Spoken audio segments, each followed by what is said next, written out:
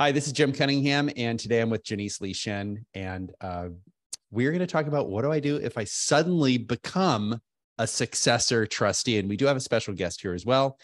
So this is a disclaimer. This is not legal advice, okay? This is information only, so don't watch this and go out and do a bunch of stuff. If you're watching this live, we are doing this live on Zoom. Please join one of our Zoom webinars. We do them every Thursday at noon Pacific time. If you're not watching this on Zoom, go ahead and click subscribe to our YouTube page and click the little bell, and you'll get a reminder when we post content. And we post content pretty much every week. We have office locations in Northern and Southern California, kind of the Bay Area, Sacramento capital region, and the sort of LA Orange County region. These are attorneys, and Janice is one of our certified specialists in estate planning, trust, and probate law, and I've known her for many, many years. And these are the other attorneys in our firm. We're dedicated entirely to trust and estate matters and family wealth planning matters. So we're not doing like divorces and car accidents and all these other kind of random things. And I am the CEO and partner at Cunningham Legal. I've got over 25 years experience. We help clients in other locations, other states than California. And I'm a real estate broker, securities and insurance licensed, and a pilot, single engine land instrument rated. So if you're pilots out there, I'm actually a third generation pilot, which is kind of cool. Second generation lawyer. We have Janice Lee Shen. Janice, welcome. How you doing? How are things? Great. Hi. Wonderful. And then we've got David MacMahan will be joining us in a few minutes when we cover how to split up the personal property. So a lot of people, they say, look, the money is kind of easy, but who gets, grandma's china or whatever it is, or who gets, in my family, who gets the rock that grandpa brought back from Greenland in the 1930s. It's actually true. So what do I do if I suddenly become successor trustee? What do you do? Something to understand. This is just really basic information. Trusts are controlled by trustees. Soldiers serve in the Army, sailors serve in the Navy. Trustees are in control of trusts. Executors are in control of wills. Agents are in control of durable powers of attorney. They're all performing a similar role. They're all essentially, in our context, a fiduciary role, but we give them different names. So when a lawyer says trustee, the other lawyers and judges, they know, okay, there's a trust if there's a trustee, an executor for a will. And when someone is named as trustee, when someone who's named as trustee stops serving as trustee, this successor trustee takes over. So many times you'll hear us talk about the successor trustee. Well, the successor trustee is typically not the first trustee who is serving in the trust, but that successor trustee later becomes trustee. So we don't, if I create a trust and I name Janice successor trustee and I die, Janice then becomes trustee. She loses that successor title. So successor means that you're kind of down the road when other trustees don't serve. A trust protector, we've got great content on our YouTube page about what a trust protector is. And a trust protector can appoint a trustee. A probate court judge can also appoint a trustee. I would say a lot of attorneys do not use trust protectors. I think if you're a lawyer watching this and you're not using trust protectors in your estate planning practice, you should probably take a look at it. For those of you who aren't lawyers, yes, we do get a lot of lawyers watching these. And this is really important. And Janice and I are going to talk about this a lot. And Janice focuses most of her day representing people who are successor trustees. Once you assume the duty of successor trustee, there are a whole bunch of duties and responsibilities that follow from that. Okay. So the 13th Amendment prohibits involuntary servitude unless you're incarcerated. Okay. This is a constitutional amendment that abolished slavery. You're not, just because someone names you as trustee, you don't have to serve as trustee. You can decline to serve as trustee. But once you pick up that mantle, there's a whole bunch of responsibility that comes with it. One thing that we'll be repeating is that you are personally liable. You're 100% personally liable for every act you take or don't take that you should have taken, right? If you're trustee. And too often, I think people who are named successor trustee have no idea what to do. All right. Again, trustees are 100% personally liable. And here's something you also need to understand. A trustee must not only follow the terms of the trust, but there are a whole bunch of other laws and regulations that a trustee also has to follow that aren't in the trust itself. So this is why this is not something you should be doing alone. Now, I think some of the biggest mistakes that we see, that Janice and I see, and I have this, if you're watching this, this graphic of red asphalt, which was the movie that I think all the kids, this is slightly before my generation, but if you grew up in the 60s, I think there's a picture of a pickup truck that literally was my truck, but it was white when I was growing up. Failing to consult experts before you take an action is a huge mistake. And failing to consult the experts before you refrain from acting is probably the single biggest mistake you can make, short of essentially like stealing the money and, gambling it away. So we're going to go over all the stuff you shouldn't do. We're going to go over all the stuff you should do and how to do it. And we're going to keep you from stepping in it. And figuratively, we're going to show you how to put on your seatbelt and drive safely, right? Because if you're a trustee, there's a lot of danger out there. Now, you're not putting your body in danger so much as you are your assets, potentially your liberty. If you steal, people do go to court or do go to prison if they embezzle. So something else to understand, there are no trust police, okay? There are no cops out there saying, you can do this or can't do that as a trustee. There's very little guidance, very little guardrails. So 6 big rock issues. What we're going to talk about today is what is a trustee and what is a beneficiary? What happens when somebody becomes incapacitated? So again, the example, I set up a trust. I named Janice as successor trustee. What happens if I have a stroke or I get hit by an ice cream truck and I'm not able to serve as trustee? We're going to talk about what happens when someone dies.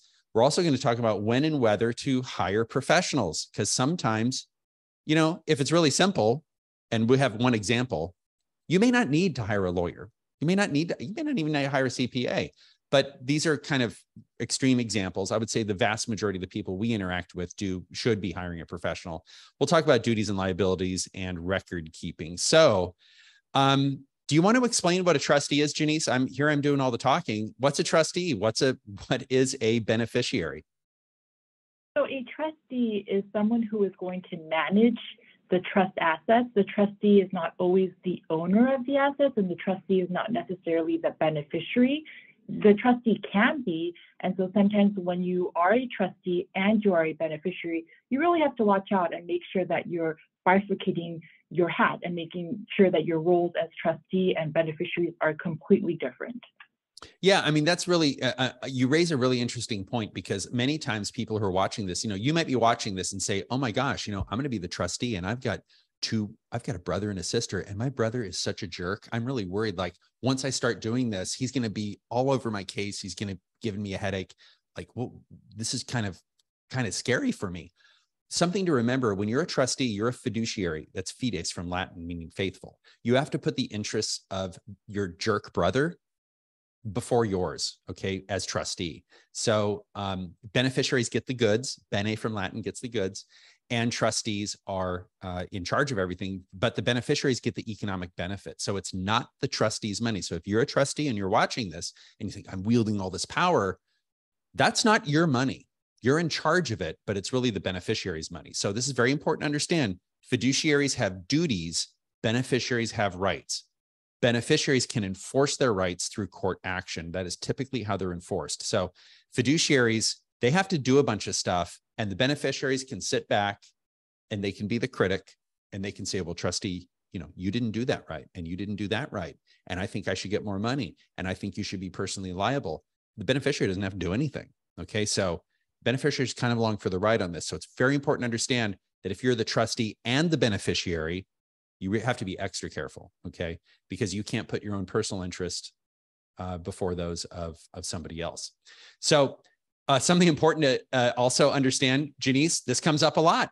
Somebody says, my jerk brother filed a court action. That's a contest. The trust says if my brother challenges this trust, then he's disinherited and doesn't get anything. That's not always the case, though, is it? I would say most court actions aren't a challenge to the trust. They're actually seeking, many times, at least, this is what they say, they're seeking to enforce the trust. So trustees can't be jerks. Just if you only remember this, trustees aren't allowed to be jerks, but beneficiaries, Janice, we see it, they can be real jerks. So Gail creates a Gail trust and names Tammy trustee for the benefit of Betty, Gail's daughter. So Gail is the grantor. That's the term we use in our firm as creator of the trust. You can also use settlor or trust maker. Tammy is the trustee, and Betty is Gail's daughter. So Betty's the beneficiary. Tammy's a trustee and Betty's a beneficiary. It's not Tammy's money again, it is Betty's money. So mom sets this up and doesn't really trust Betty to handle the money. So she names Tammy her friend. And even though Tammy controls the purse strings, it's not her money. So maybe if you can tell us why people stop serving as trustee, Janice. So in terms of a trustee, so originally when the trust is set up by the grantor, typically, not always, the trust maker, the grantors are the trustee. And so really the ways that the trustee can either resign, decide, I want to retire, I want to focus on other things. The trustee can be removed for bad faith or for reasons in terms of bad conduct. The trustee can become incapacitated. And so we would have to look at the terms of the trust to see what and how that is defined, because every trust is a little different. Some trusts require 2 doctors to sign off, some trusts require 1 doctor to sign off, and some trusts require a disability panel. So every trust is a little bit unique. And then some people choose to, like I mentioned, resign, or some people don't have any choice and fortunately they pass away, and death causes the successor trustee to then become trustee. Yeah, and something really important, there's a new law that's effective this year. And what that law says is if, you know, in my case, if I create a trust and I become incapacitated and Janice becomes trustee, Janice has an affirmative obligation to account to the people who inherit from me when I die. Let's say it was my wife and 3 kids. She has an affirmative obligation to account to those people while I'm alive before I die. So this is a new thing in the law. This was in case law, and the way law works, California is a codified system, meaning the state legislature passes laws. The courts interpret those laws, and sometimes law comes from the court decisions, and then the legislature adopts what the court has decided in the probate code, and that's where you find the rules for trusts.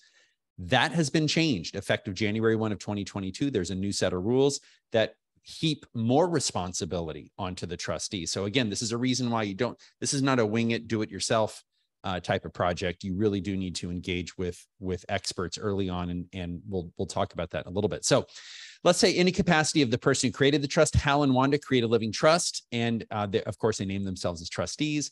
And then Hal and Wanda get hit by the ice cream truck and become incapacitated so they don't die. So they're crossing the street and, whammo, they get hit. Daisy, their daughter, is named as successor trustee and accepts the role. Not only must Daisy, and I mentioned this earlier, not only does Daisy have to follow the terms of the trust, but there's a whole bunch of other rules and regulations that are in the probate code, which covers trusts. And there are also a lot of case law. And there's a whole bunch of stuff that Daisy has to do. Even if she follows what is written in the trust, she may not be doing her whole job. And that's really important to understand. And this is case specific. The challenge, Janice, I think with law is law is a practice. And so there are rules and laws and cases, and a client comes in and they say, this is our situation. We have to apply those laws and rules to a given situation. And that's really the value that lawyers add. And we help keep our clients out of trouble. So it's very important to understand, even if Daisy follows the terms of the trust to the letter, she may not be doing the full job. Okay. So let's talk about, just maybe riff a little bit, Janice. I mean, what do people have to do? Like, let's say Daisy here with Hal and Wanda get hit by the ice cream truck. What does Daisy have to do? So Daisy needs to locate all of the beneficiaries, and that's typically obviously listed in the trust documents. She has to print out the trust document and actually either mail it or serve it upon the beneficiaries. You can't email it. I have a lot of clients say, I just emailed it. No, the law is actually against that. We actually have to physically print the copy for the beneficiaries. And so sometimes it's even difficult to figure out who the beneficiaries are, especially here in California. We have a lot of blended families, so we have to determine who are the beneficiaries. And so, we have to look at the trust to determine, do I just send a copy to the children of the grantor, or does that also include the grandchildren? So again, depends on the actual trust document.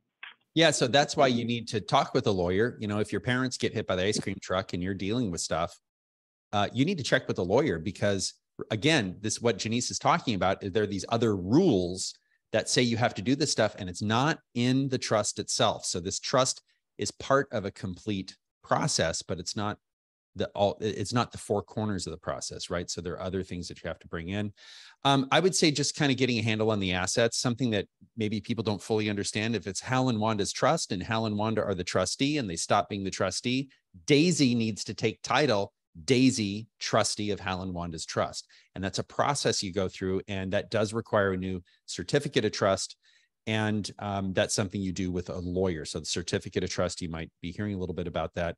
And taking control of non-probate assets or non-trust assets. So if Hal and Wanda have an IRA, an IRA or 401k, many times the person who's named as successor trustee is also in charge of those assets that are not in the trust. And IRAs, 401ks, annuities, life insurance are not in the trust. And then also, of course, making medical decisions. So you get hit by an ice cream truck, there's a lot of medical decisions to be made. Many times the person who's making the financial decisions is also named to make the healthcare decisions. So change your mailing address to Daisy's address, notify the law firm. That's really like one of the first things you should do is, if an attorney wrote this estate plan, call that law firm, right? Call our firm, call a lawyer, right? Somebody. Many times though, what I will tell you is many lawyers do estate planning later in their career. I started doing estate planning when I was 25. Many lawyers start when they're 50 or 60 or 70, and they're about the same age as their clients.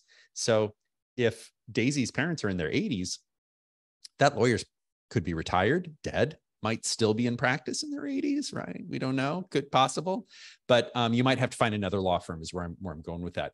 But you do need to consult with a savvy lawyer. And this is important, Janice. We see this a lot about last minute estate planning, because sometimes you can do estate planning even if people lack capacity, which kind of sounds weird, but there are things that you can do to maybe help with the situation. Many times people come in and they have an outdated estate plan. I would say if your estate plan is more than 5 years old, absolutely take a look at it. If there's been a death, a birth, a divorce, or a marriage, you definitely need to look at your estate plan, even if it's not been 5 years. And then also you need to contact the physicians to get letters evidencing their incapacity. Check in with your other members of the A team, which is the financial advisor and tax preparer. Also investigate any federal or state benefits. Typically, there are disability benefits if somebody's been working and they can no longer work. And record the documents to show that she's the trustee over real property. So what happens, Janice, you want to talk a little bit about that? Let's say Hal and Wanda, they create a trust. It's like a bucket. You take your assets, your house, your stocks, your bonds, your mutual funds, Hal and Wanda put them into Hal and Wanda's trust. But how do you do that? And then they die and Daisy's the trustee. What is it that we do as lawyers for people when people stop becoming trustee with respect to property? So it's really important. It's funny that the prior slides brought up the trust police. Typically, there's no trust police, but the beneficiaries become the trust police in their minds. And so when a trustee actually needs to go on title or needs to be taking control of the account, what the trustee should not do is just transfer everything to his or her name. That's considered commingling. That's considered a breach.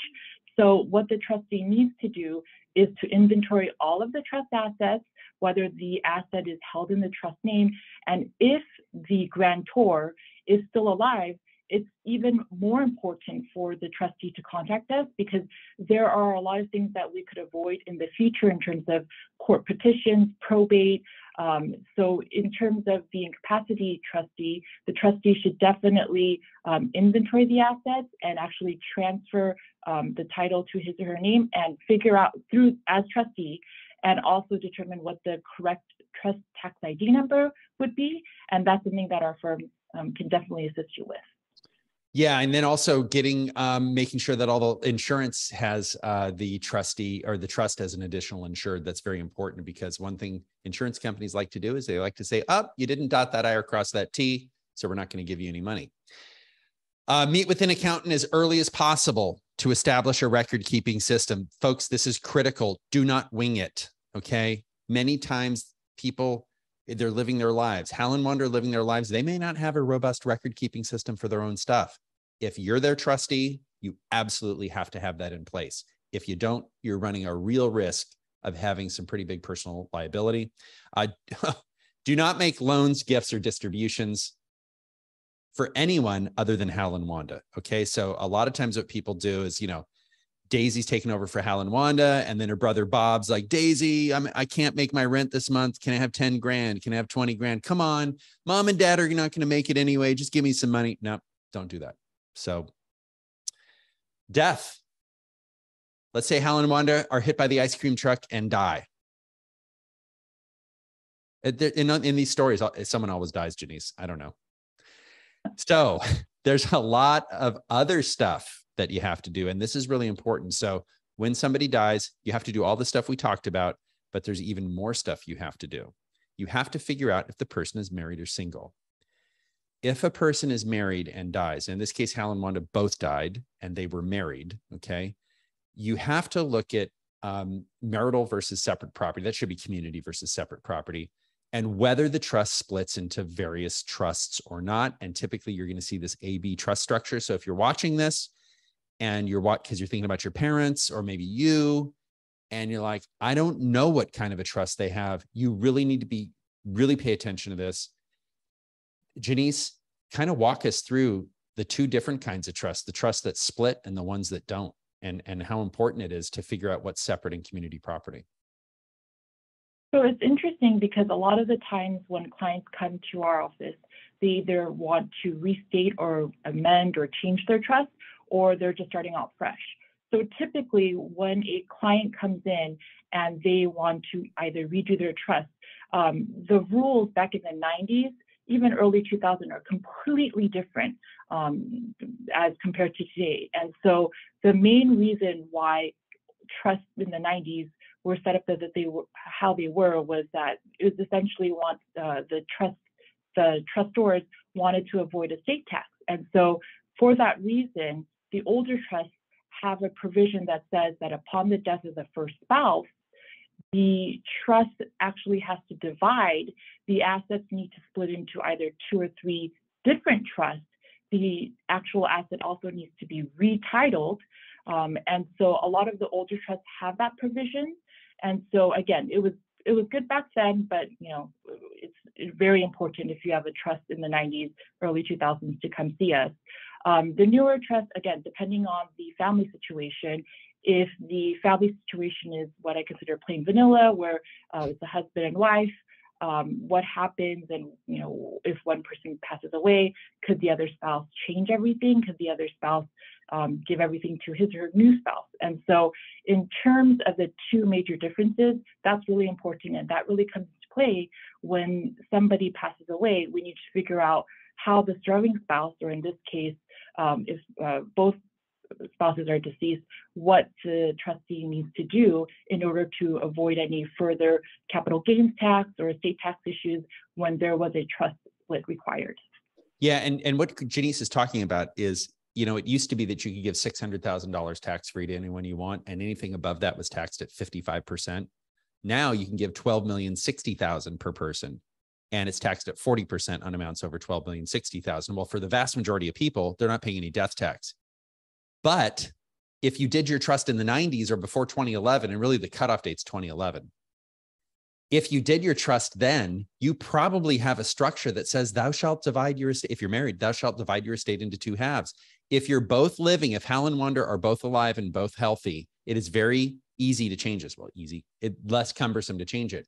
If one has passed away, and we've met with many clients, Janice, many people, they've come in, we look at their situation and we say, look, you have a $2 million estate. Your kids are going to pay $500,000 in capital gains tax when they sell those assets after you're gone, because you have this AB split. So what we do is we go to court and we take that away. We dissolve that. Now, there's something called portability. Since 2011, a spouse can now inherit the death tax exemption. This is a coupon, that $12,060,000 thing. We're in 2022 this year, $12,060,000 per person. The surviving spouse can inherit that $12,060,000 coupon and add that to whatever they have. And that was kind of what that AB trust structure used to mimic. But now that the government has changed the rules and lets you inherit that from a spouse, you don't need that AB split anymore. And so that's why we really recommend to our clients, they really reconsider that if they have it in their plan. Now, if a person's unmarried, it is not necessarily less complex, okay? There's just different complexities. So I would say this, Janice and I talk to a lot of people who lose their spouse. It's always traumatic. Sometimes it's shocking. And I just think of so many situations that have just really been, they're heartbreaking to see the pain that people go through. People have been married. I suppose some people are happy. I mean, maybe, but most people are just sad to lose their life partner, someone they love. It's a very difficult time in their life. We get that. I mean, I totally understand that. But make sure that you take care of yourself first. Okay. It's like, when the oxygen, if you lose cabin pressure and the oxygen comes down on a Southwest flight, put the mask on first. You need to take care of yourself first. And if you're caring for a surviving spouse, make sure you take care of that person. That's your number one priority. All this other stuff, frankly, is secondary.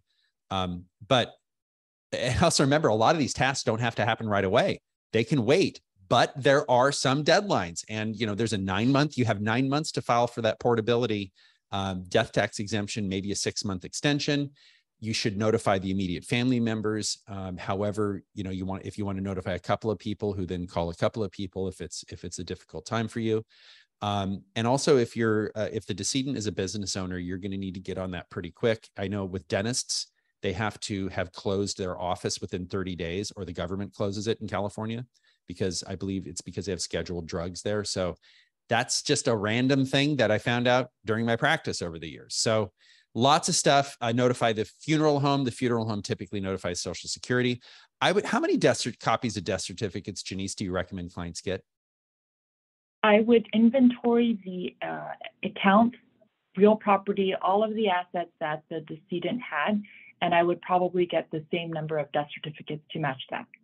Yeah, because a lot of people don't know that when someone passes away, you have to remove the deceased person's name. Well, how you do that is you send the death certificate to the county recorder so that they know it's legit. I mean, that's how you prove up someone's death, is that certificate, that piece of paper. Locate the important papers. If it's electronic, it's got to be a lot harder. I think we're still, Janice, in this era where a lot of people have their stuff printed out. So it's a little bit easier. But think about that. If you have everything electronic, you have to have a process in place so that other people know how to access your records. Change of mailing address is pretty straightforward and is common. Also, getting a lawyer early on. You need to get a lawyer early on to determine if you need to hire a lawyer. Okay, it's kind of like if you say, "Wow, I have a pain in my chest. Am I having a heart attack?" Well, what do? You don't just try and self-diagnose on WebMD. You go to the doctor because you might be having a heart attack. Same thing here. You might not need a lawyer, but you might. And the only way you know is to go to the lawyer. So if this is a really big takeaway from this, is check with the lawyer, have that initial consult. I would say most of the lawyers who know what they're doing, they might give you a few minutes free just to see if it's a good fit. But when you sit down and you have that typically a 1-hour consultation, that should be a paid engagement. You should pay the lawyer for the lawyer's time, and the lawyer will tell you. These are really helpful, aren't they, Janice? Because I know we meet with people and there may only be one meeting, and it may be an hour meeting, and they're good to go. For other people, they may need to continue on with the engagement. And it depends. This is sort of asset specific. Affidavits of death of trustee, new certification of trust. A certification of trust is like a 2-page version of the trust that says the trustee is the trust. So if you go to the bank and you have to change the title to the trust, right? So Helen wanted to die and Daisy's coming in and she's the trustee. Daisy just gives them the 2-page document. But in the real world, Janice, we know the bank wants them to fill out their own certificate of trust. So that's the world we live in. And for a surviving spouse, new powers of attorney, typically you want to remove the deceased spouse's name. If any part of the trust becomes irrevocable, Janice mentioned notice to beneficiaries. Trust can become irrevocable when a person becomes incapacitated. So under California law, that trust is an irrevocable trust when the person who made the trust can no longer amend it because of incapacity. So it's very important to understand. Again, delivering paper copies of the trust, notify the financial advisor and tax preparer, very important. And if you're employed, if the person's employed, notify the employee benefits office, because many times, and we saw this with, I had a client, an Amgen employee in Southern California. They had stock options, the vesting accelerated at death, and they also had accidental death insurance as well. So definitely, if a decedent is employed, contact the HR office and find out what benefits there are, because you know, as trustee, and think about this as trustee, it's your duty. You have to do this, right? This is not optional. And if you don't do it, as Janice said, The cops in this story are the beneficiaries. They're the one who are going to take you to court if you're the trustee. So actively take over management of the trust property, and again, notify the professionals. All right, what not to do? So what we've seen, what we've seen. It's almost more important than what to do. So talk about number one. Do not transfer any assets. I think that a lot of people, a lot of trustees think that they could handle it on their own. And so what they'll do is, I had a client where that trustee cashed out an entire IRA, had no idea that you have to pay income taxes on it. So do not withdraw, roll over any annuities. Definitely don't do that. The second, do not make any elections, again, 401ks or IRAs, because there's income tax consequences. And also with the new laws regarding IRAs, we want to make sure that the beneficiary that is receiving the IRA, they might apply for one of the exceptions. So for example, when a child or a beneficiary, or someone who's named as a beneficiary of the IRA is now receiving that IRA, that beneficiary can have to take out everything within 10 years. Now, what if that beneficiary is planning to retire in Nevada in year 8? And so it's really important to speak with a CPA, our firm, to figure out what makes sense in the long run. Great advice. Great advice. We mentioned portability. I touched on this. It's a coupon. You can leave 12 million tax-free. This is a big freebie, folks. If you're married and you have a spouse die, absolutely consider filing for portability. Here's why. We don't know what the death tax exemption is going to be in the future. Well, we do in 2026. It's going to get cut in half. Okay. It's going down to 6 million. We're going through an inflationary cycle. Who knows what it'll be? Who knows what your assets will be? But we may have a different result in an election, and that exemption could go back to 1 million or 600,000. And the tax rate could go up to 77%, which is what it was in 1973. This is subject to change. The federal, the Internal Revenue Code, when it comes to death taxes, estate taxes, the stated purpose of the federal estate tax is to redistribute wealth. Look it up. It's in there. That is the reason this was passed. It was to take money from wealthy people and give it to the government. That's the only reason the death tax exists. Okay. That number can change over time. So this is due 2 years. It's due 9 months with a 6-month extension, 15 months. If you go past that 15-month extension, too late. B trust, we talked about it back in the olden days before 2011. We used to recommend B trusts. Now we don't, because there was a $5 million exemption in 2011 and another one we got in 2017, plus an inflation adjuster on both of those. That's how we get to $12,060,000. And B trusts have this little hidden aspect of capital gains tax creation, if you will, and it can be eliminated through going through a court petition to terminate the B trust. We have a lot of content on this on our website. I encourage you to take a look at it. So when should you hire a professional? At the beginning. Mom dies, have the funeral, call the lawyer. That's really the first call you should be making is to the lawyer after you arrange for the funeral service and you talk to the funeral home and Social Security and all that. And I will say, some people, I understand this. Some people say, look, well, this is really simple. I think I can figure this out. I'm not a stupid person. Mom and dad wouldn't have named me as trustee if I didn't know what I was doing. There is a poor person mindset that is very difficult to shake off, because you say, look, mom and dad only had $1 million, whatever it is. I don't want to pay people. And how much does trust administration cost? It's about $10,000 on average. I talk to a lot of lawyers for a normal trust administration. Now there's a big range, but that's kind of, it's kind of like, how much is a car? I don't know, 30,000, right? How much is a trust administration? 10,000, kind of same logic. But this is very important, because some people will look at that and go, oh, that's a lot of money. That's a waste of money. This is absolutely not a waste of money. This is keeping you, the trustee, out of hot water. If you do a bunch of bad stuff, you can be stuck with that bill personally. You're personally liable. And again, this poor person mindset, it's tough to shake off, because you look at this big number, but $1 million estate and a $10,000 bill is a 1%. Come on, that's a very low amount of fees to pay. What's interesting, Janice, I think you can see this, sometimes the smaller the estate, the more complex the issues. And we'll talk about that with David. and the splitting of the personal property.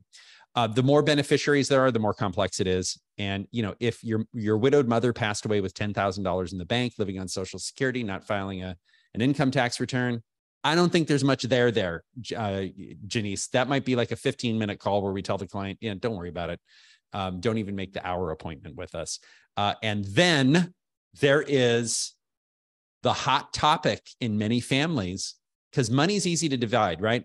If mom and dad have $3 million and their 3 kids and the kids get $1 million each, pretty straightforward. But what about the stuff? So David, if you want to join us, turn on your camera and your microphone, and let's talk about fair split. You and I spoke. I've known you for many, many years, and you and I spoke a long time ago, and we went through a trust administration. Yep. And you're like, how do we split up the stuff? So tell us what fair split is and how you help people. So fair split was something I wanted to create as kind of an invention, if you will, an idea that would help people solve a problem. And I thought back to when things were painful, or what problems have I had in my own life that would have been helpful to resolve. And one of them is, who gets the stuff after someone passes? Because it's usually referred to in the will or trust. If it's referred to at all, it says divided equally among the kids. And, you know, give this painting to Sarah. You know, maybe there'll be 1 or 2 things that's actually addressed. Everything else is divided equally among the kids. And Jim, you and I have talked about how this actually can become a lightning rod, because because the other things are not really negotiable. They're usually pretty well defined in the trust or will, who's going to get what. So this can end up becoming the area of, well, he may have gotten that, but I'm going to get this. And so it could actually become the flashpoint of family discord. More often in our services, so basically our company is designed to list, share, and divide the stuff. And that's the furniture, the rugs, the jewelry, the artwork. And there are lots of ways people have tried in the past, these Post-it notes, the red, green dot, blue dot, system. I love the dot system. God, what we're talking about is like the little bird Hummel. My mother-in-law had Hummels before she passed away. Okay. The red dot is for Roger and the green dot's for Gary, kind of thing, right? I mean, it's crazy. And you know, whichever is the least attractive, sometimes on the holidays, that brother will move the dot to the other one as a kind of a gag. Yeah. So you can't really rely on that system as much as one would hope. So what I would say, though, is not only did we create this to avoid conflict or to help resolve situations with conflict. For most people, we tell them, look, there's no reason you should be good at this. You've probably never had to divide the stuff of a family, your own family or other, ever in your life. So why would you be good at it? So we created a system that kind of walks people through the process of how to create full disclosure, full transparency, and have everyone involved equally. And so by doing it online, it also takes down the overwhelm. It takes down the need for people to be in person in front of one another, which can set off extra emotional charge. We become the independent third party, Jim, that attorneys, probate officers, executors, trustees will sometimes choose to have us just run this process for them. Yeah, and you know, it's interesting. I'm sorry. What's interesting is, you know, losing a loved one has a very complex bundle of emotions. And I know when my grandfather passed away, that was the second of my mom's parents to pass away. She said, "I'm an orphan," and she was like 50 some years old. I was like, "What are you talking about?" It's just weird. There's a weirdness to it. And then to heap on this weirdness of dividing up the personal property, because money, you know, I think money, once money goes from mom and dad's account to my account or to anyone's account, it becomes mine, and it loses its separate identity as not being mine. But when you inherit that, I mentioned that rock that my grandfather brought back from Greenland. Like, who would fight over a rock? Well, I'm an only child, so no one's going to fight. But who would fight over that? Well, that could be really sentimental. It means something beyond the tangible asset. And I think it's overwhelming because a lot of times these are family members. And who has the energy? Who has the time? You know, you think of all the stuff you need to do in the world. I got to go through mom and dad's crap, for lack of a better term, and figure out what gets thrown away or whatever. And it also can happen during lifetime. So I know when my in-laws moved out of their house, they downsized and they gave away a lot of stuff. And frankly, a lot of stuff, they don't watch. My father-in-law doesn't watch these. No one wanted it. I mean, I hate to say it, but these are very valuable things to individuals, and people didn't want it. So tell us why online is better, because I agree with you. Just in my own personal in-law situation, it got highly emotional. Right. We'll kind of unpack that. So one of the things I would say about online, well, first of all, online wasn't possible 20 years ago. When I started this company, Jim, you actually know my wife from the past too. And she said, man, you're taking on something big here. You're trying to change behavior, not just create a better mousetrap. What was that behavior? Well, the behavior is, since the caveman days, everybody met at Grandpa's cave and split up the spears and tools. It's kind of been done the same way until now. The internet makes it possible that no one actually has to fly in. Families live further apart now. They're not all living locally. When people living into their 80s, their kids are sometimes in their 50s, 60s when they pass. So they're in peak career years. They don't have time to jump on a plane and go walk around the house and draw straws. But just the ability to have everyone see the same things. Sometimes spouses create an extra issue. You've got the heirs. Well, maybe there's the wife of one of the brothers that nobody can stand, or the overbearing brother-in-law that nobody wants in the room. Well, all of a sudden, it's going to go off the rails just because they're there. And so, by having it online, it just creates a neutral playing field. And then, by engaging Fair Split to help with the process, we hope keep them out of some minefields. Like, a lot of times the older brother is the executor. I had a situation where the older brother just went through the kitchen and he said, nobody wants this crap, and he donated it all.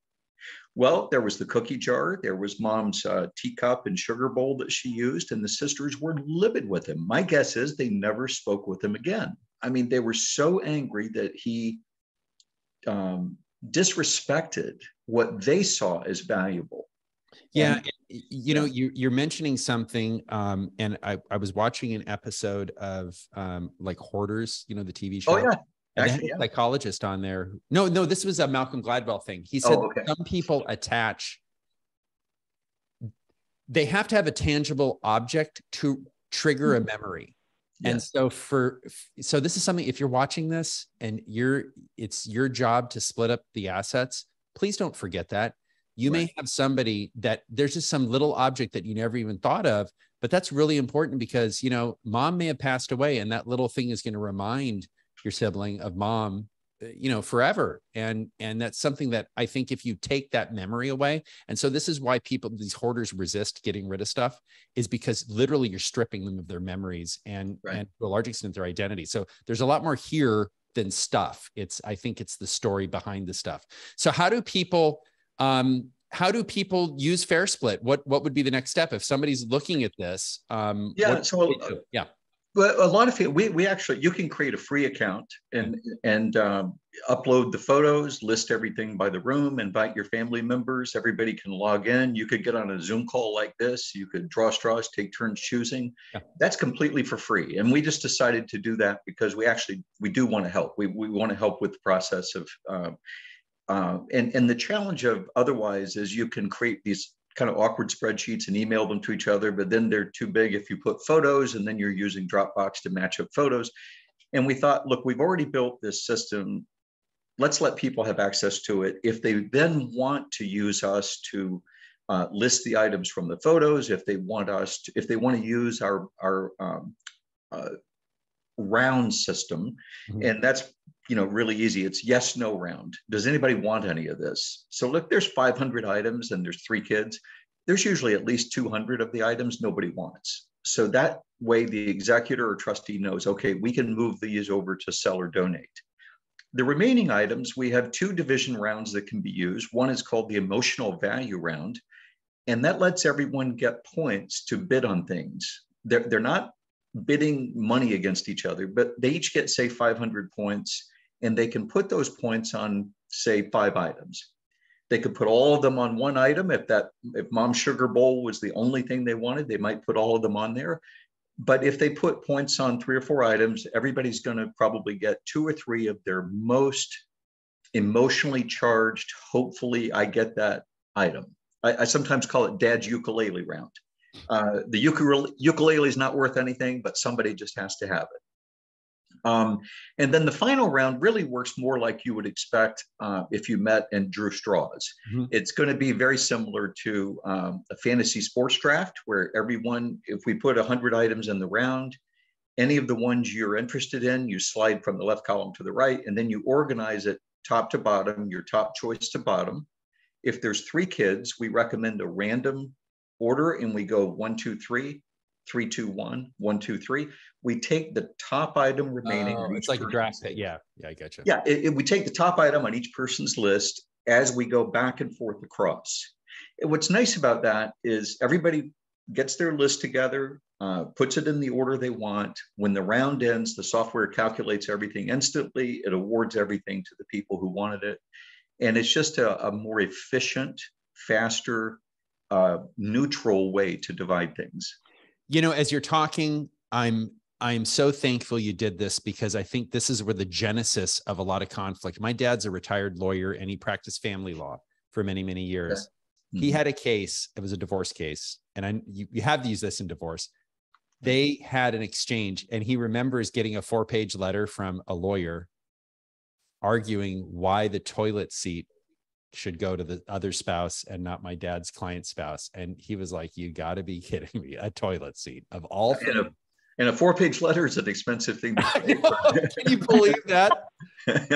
Well, David, here's your contact information, fairsplit.com. Yes. Thank you very much for joining us here today. And thank you, Jim. Appreciate it. Before 4th of July, have a great 4th of July weekend. You too. All right. See ya. David. All right. So that was fantastic. Duties and we'll round it out with duties and liabilities and responsibilities, and then we'll cover the questions. Helen wanted to create a living trust. They get to buy the ice cream truck. Not only must Daisy follow the terms of the trust, but she also has to follow statutes and case law. And I think this is where people trip up. This is pretty obvious. Although, Janice, some people don't like this first duty. You have to follow the trust as written, right? Yeah. I mean, just like the emotional attachment to the personal property items, some beneficiaries have an emotional attachment to their childhood home. And so it's sometimes, a lot of times, a beneficiary just won't leave because he or she just does not want to leave their childhood home. And definitely, the trustee has a duty to consider the other beneficiaries, because you can't have a beneficiary live in the home rent-free, because that means that you're really favoring that particular brother or sister. Yeah, Janice, that's a great example, because I think this is one we see. This is probably the most common breach of trust, and it's related to ghosting, which for those of you who are not millennials, ghosting means just not responding to you. And this is a very common call. Hi, Jim. Mom and Dad died 3 years ago. I stopped talking to my brother 2 years ago, and he's still living in Mom and Dad's house, and he won't return my phone calls. He won't answer the door. He won't respond to my letters. He won't respond to my email. What do I do? Well, that brother is breaching pretty much every duty. Okay. And if that's you, you're going to be personally liable, ultimately could be personally liable if a court finds you. And again, it's the police in this transaction or the beneficiaries, they go to court, and that's how that works. It's important to deal impartially with beneficiaries, and this can be especially difficult. And when I said that trustees have duties and beneficiaries have rights, beneficiaries can be jerks. And they really, Janice, I don't think they have much of there's no penalty of being a jerk, is there? They're just like, I'm just enforcing my rights, right? I'm just enforcing my rights, but they can be real jerks about it. This is really important. Don't use property for your own benefit, and, don't sell the family home to $1 to your kid saying like, oh, I'm going to get an end run. Obviously $1 is a low price, but you might have $1 million home and say, well, I'm going to sell this home for $700,000. That's called self-dealing. That's to a related party.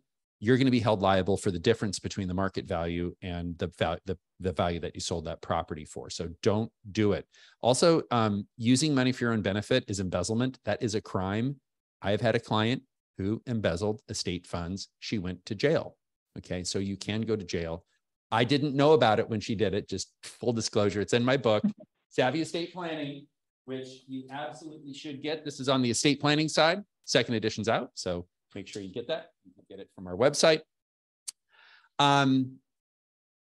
You have to take steps to enforce trust claims to property. If the trust is owed something as the trustee, you have an affirmative obligation to go out and get it.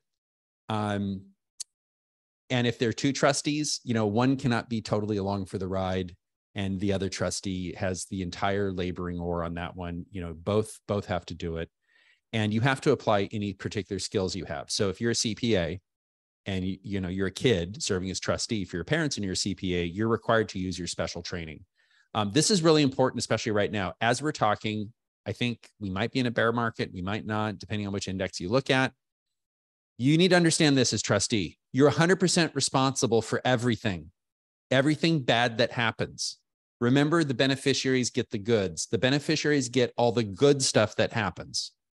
The trustee is responsible for all the bad stuff that happens. So this is sounding like a pretty bad deal. If you're listening to this, you're like, well, I don't know if I want to be a trustee.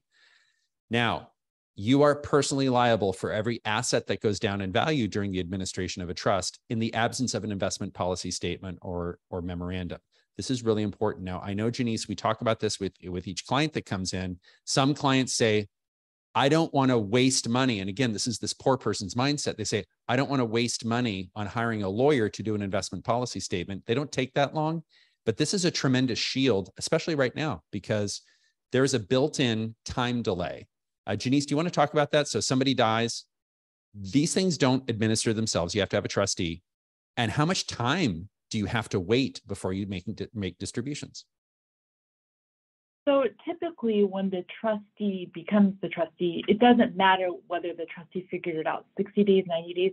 There are statutory requirements to notify the county, to provide a copy of the trust. So I would say when you're the trustee or someone tells you, hey, I'm going to name you as a trustee, say, by the way, please provide me a copy of the business card or email me the name of the attorney you use. I need to know where the actual trust document is, so that when the trustee, actually becomes a trustee, you don't want to wait. You don't want to assume that, oh, just because I didn't really know or no one gave me a copy of the trust, it's an affirmative duty.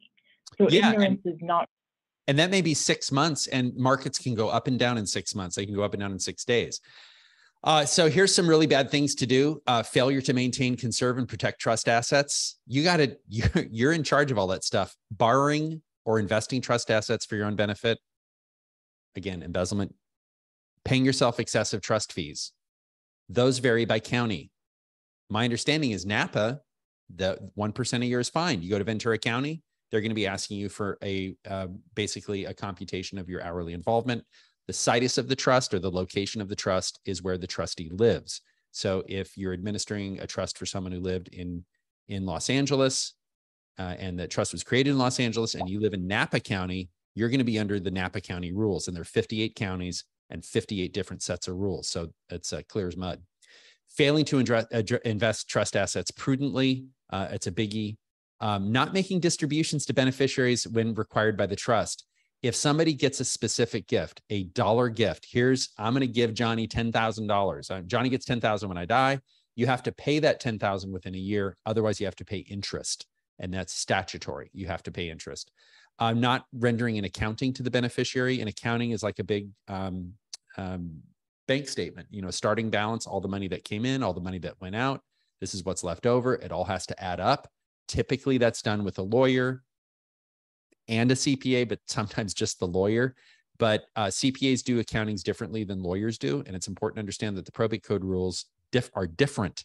Probate code covers trusts. That is different than an accountant. The accountant will say, well, can't I just use QuickBooks? No, you can't, because that's not what the rules say. Also incurring penalties on late gift or estate taxes. The penalty for filing a late return or paying late is 5% per month. up to 50% on a death tax return. Record keeping, you have to account to beneficiaries. Everything has to add up. And here's some tips. Think about an interest-bearing checking account, even if it's low, although interest rates are coming up.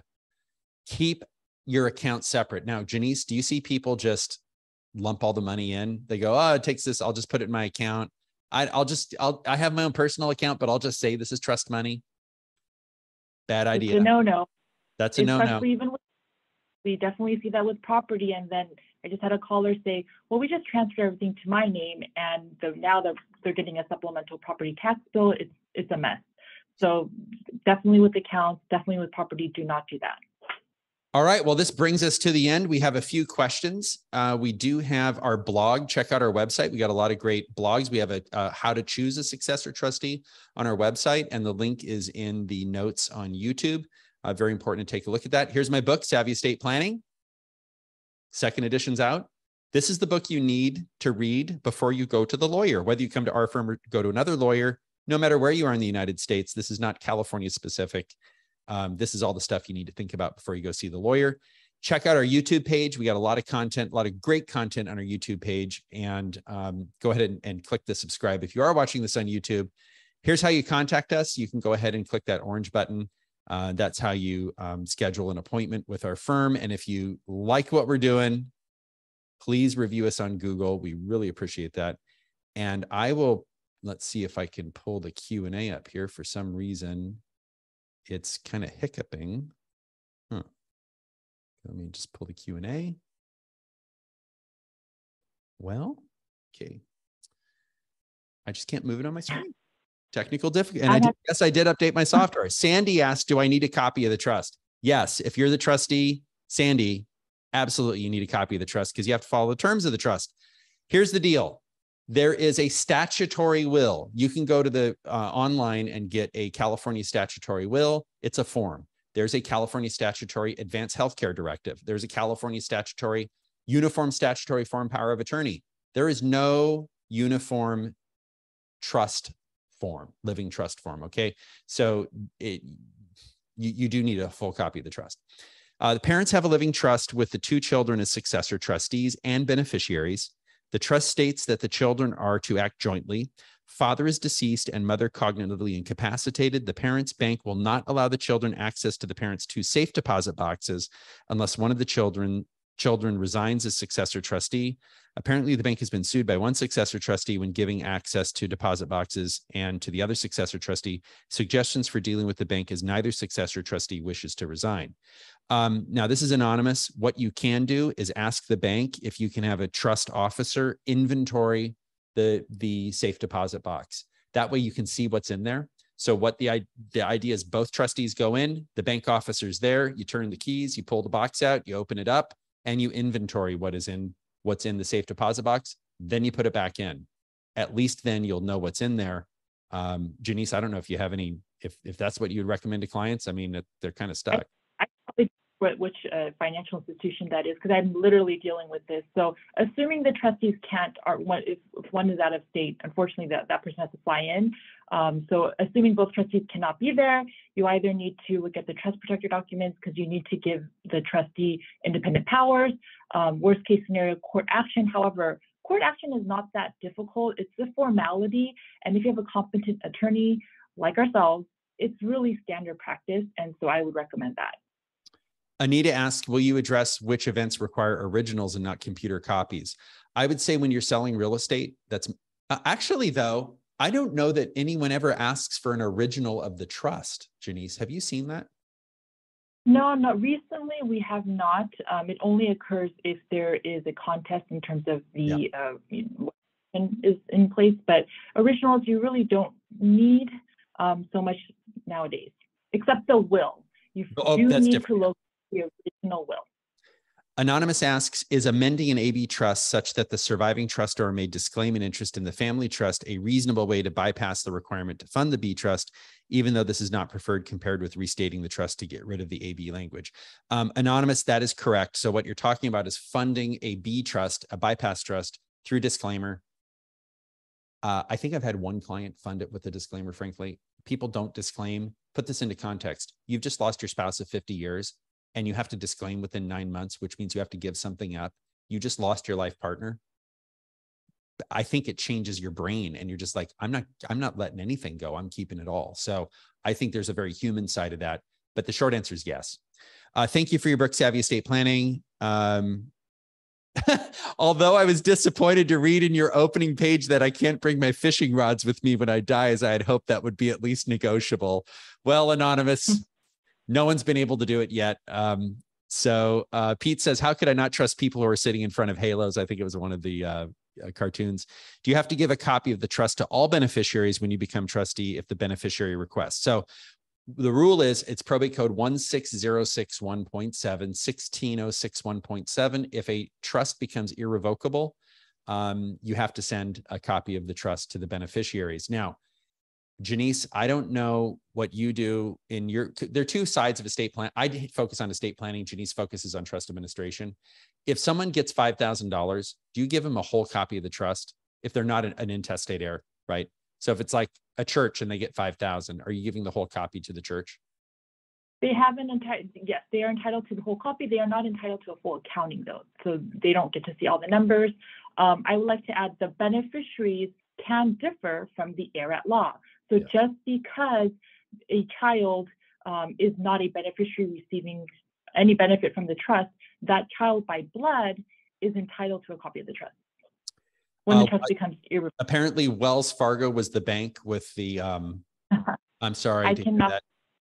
Even if you're watching this and you work at Wells Fargo, you're probably like, oh God, not Wells Fargo. So anyway, how much, and we have nothing against Wells Fargo. It's just these big banks are difficult.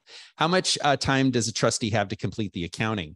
And a trustee has 60 days to complete an accounting, and they can be asked to provide one every 6 months. If you have a trustee who has not rendered an accounting, you need to ask for an accounting in writing, typically through a lawyer, and they have 60 days to say, I need more time. And typically they'll say, I need more time. And then you file your court action.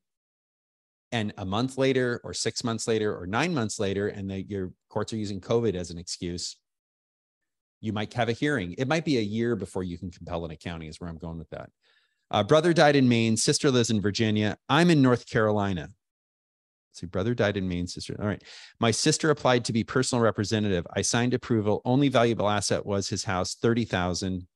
Our attorney said accounting not necessary. Does that mean I won't get any kind of explanation of how the sales proceeds? The house is pending sale. I think the short answer is probably yes. If you waive an accounting, I think you're probably still entitled to information. But if you waive the accounting, you know, I would defer to your lawyer on that one. But I think you could at least get like the closing statement from escrow. I think that's a reasonable thing to provide. Joel says hi. Hi, Joel.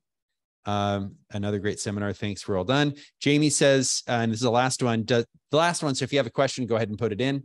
Jamie says, does a trust always become irrevocable when the grantor becomes incapacitated? Jamie, great question. That trust becomes irrevocable under law, not under the terms of the trust. So when a person lacks capacity, that trust, even though it says it's revocable, is irrevocable. I hope that answers your question. So again, this is where like the law, again, there's a lot of rules that apply to stuff. Can beneficiaries sign a waiver if they want to, and the trustee did not ask them to sign? Waivers, I'm going to say yes, but here's the thing. Under California Probate Code, once a beneficiary waives an accounting, that person can change his or her mind. So 30 days later, you could withdraw a waiver. So that's where it gets really great.